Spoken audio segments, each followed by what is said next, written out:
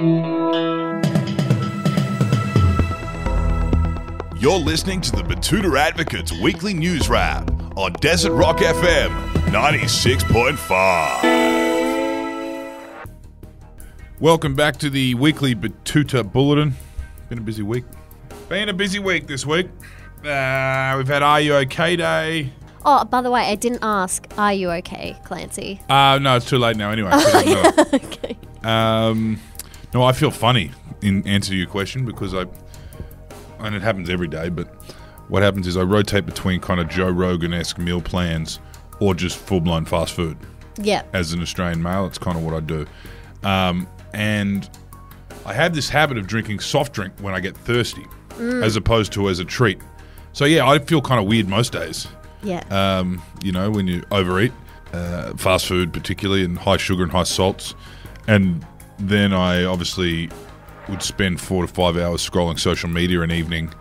And then because I drink coffee as well, not normal coffee, but like through, iced coffees, caffeine anyway, plus all the Coca-Cola, I don't really get to sleep till about 3 most nights. And I'm looking at the screen the entire time. So...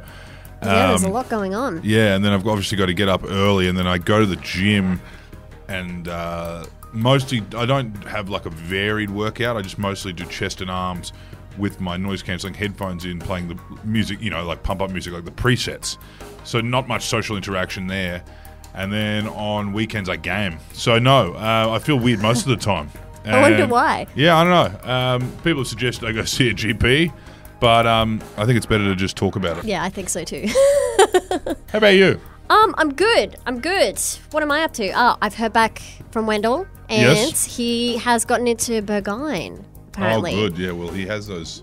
It was apparently... He has those pants, I think. It was the pants, and apparently, he was lining up for hours, and he had the bandages on his nipples because of the multiple nipple surgeries.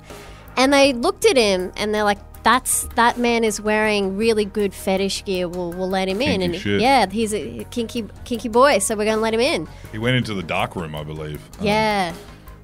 He'll be a different man when he gets back. I remember my first time there. So what else? I'm going to a drag cabaret show in the French Quarter tonight, which will be fun. Hell yeah. Yeah. No one does it like the French Quarter. Will you be gaming for the rest of the weekend, you reckon? Yeah, maybe. Or I might, I don't know, maybe like kind of go hunting, but it's not really illegal what I do. I've been obviously shooting with Errol before. Yeah. It's not that illegal, but just playing with guns alone in the bush, kind of, people start asking questions that I don't want them asking about my personal life. Yeah, true.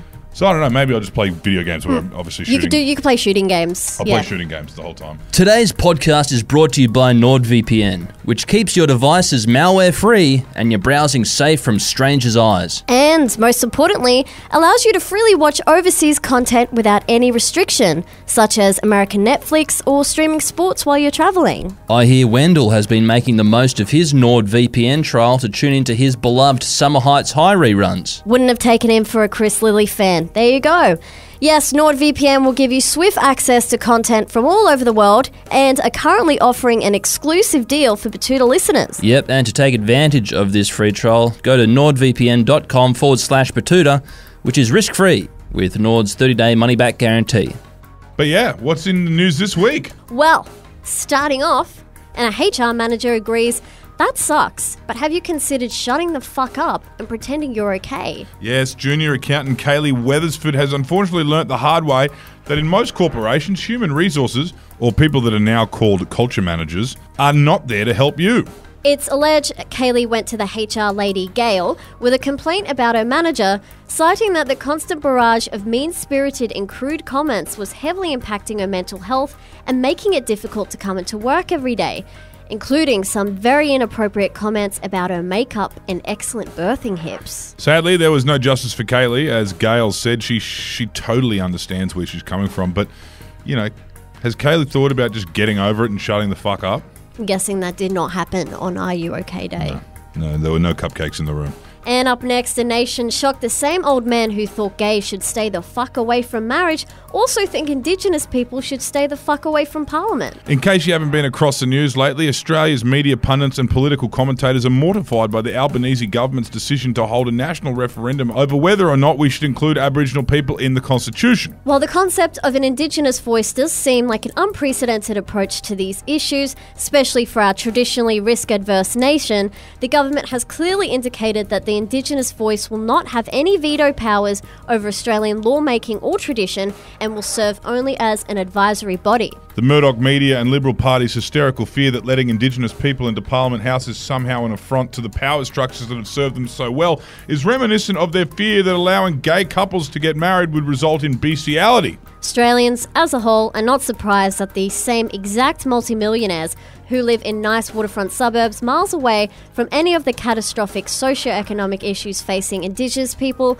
are so staunchly opposed to changing anything that might empower our most vulnerable citizens.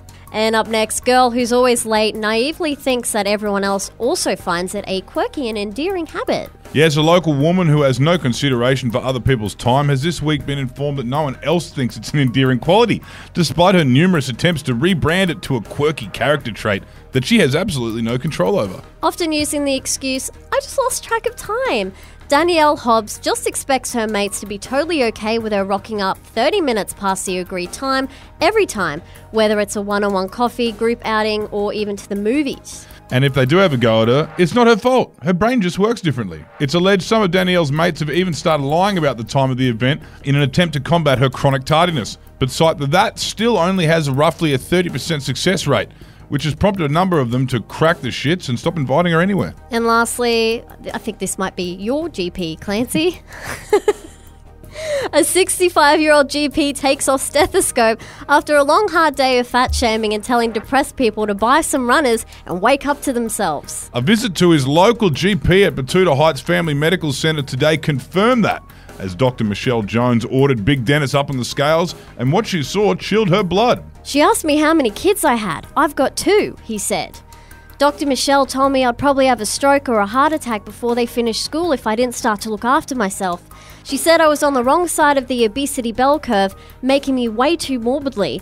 Instead of prescribing me something like a Zempic or a gastric sleeve, Dr. Michelle told me to wake up to myself and start putting in less than what I put out. Dennis gave Dr. Michelle permission to discuss his visit and recent health with the advocate in the hopes that it will spread the message that some doctors are bullies and unhelpful. You don't see people as big as Dennis making it to old bones, do you? She said. It's a thrill and you stay fit doing it. People like Dennis need to get a kick up the arse, and sometimes people like that need to hear it. Controversial views in this day and age. I wish good luck to both of them.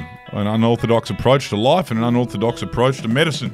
None of that applies to me. Anyway, thank you for tuning in to the Betoota Advocate Weekly Bulletin. See you later.